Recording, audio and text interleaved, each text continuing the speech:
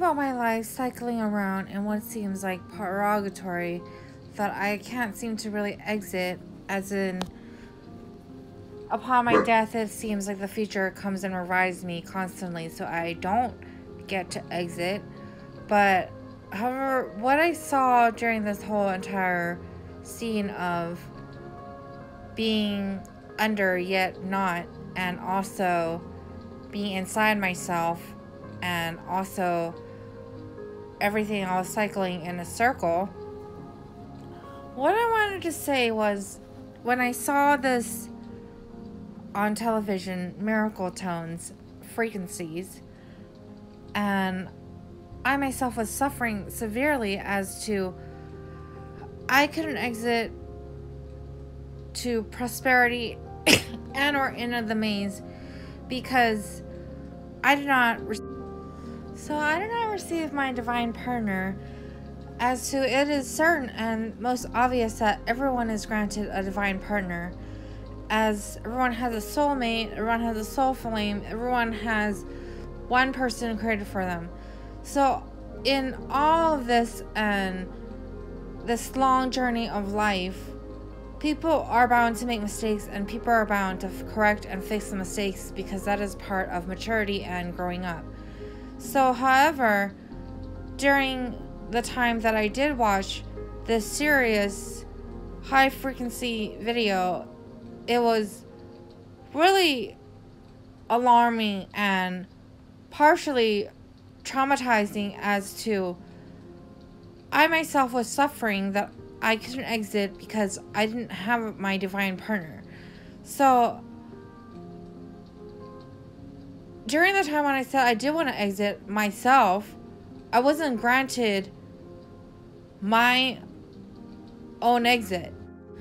So it is certain that I had entered a maze to some sort of reasoning behind it. It must be one, the divine partner, because when I had entered a maze, the person I was sent to was a boy around my age. So that is common sense to the cycle of karma and the cycle of life path and the cycle of everything else, that I do have a divine partner, and the first person I truly met and truly liked was a boy around my age. So this is certain that my maze entry was a partner, and to exit the maze, it most likely is with a partner. It's obviously not going to be my kid and or Jacob or anyone else. It's obviously going to be my divine partner, which is obviously common sense. But, and the laws and the rules and regulations and everything else as to governmental, which is 1, and as to the 10 Commandments, which is 2, and as to religious belief, which is 3, and as to baptism.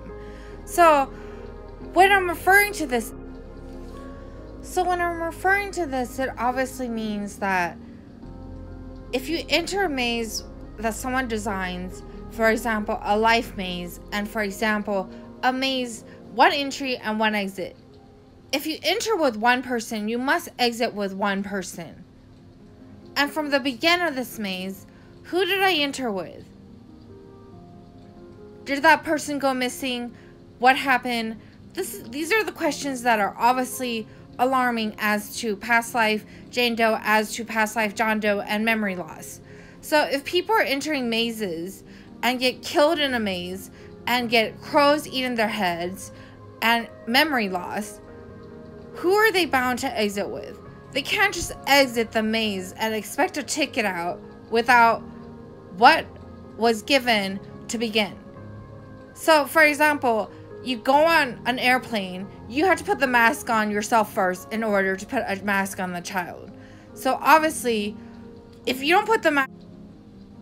So, as rules and regulations on the airplane, you must put your own mask on first before the child's. Otherwise, you'd be dead and the child would die after, because the child's incapable of taking care of themselves. That's why that's the rule on the airplane. As to these supposed people, if they are prosecuted into an extent of having to seek love and find love the entire time, and or maybe get a body or some sort of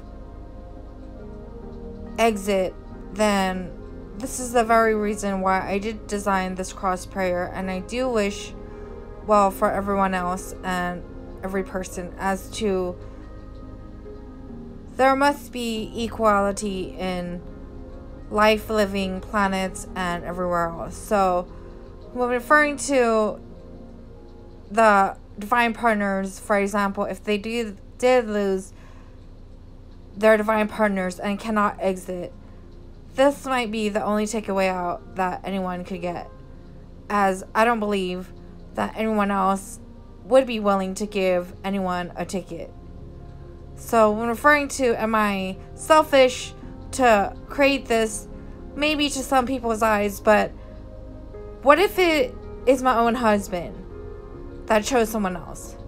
What if it's my own husband in there that couldn't get a ticket out?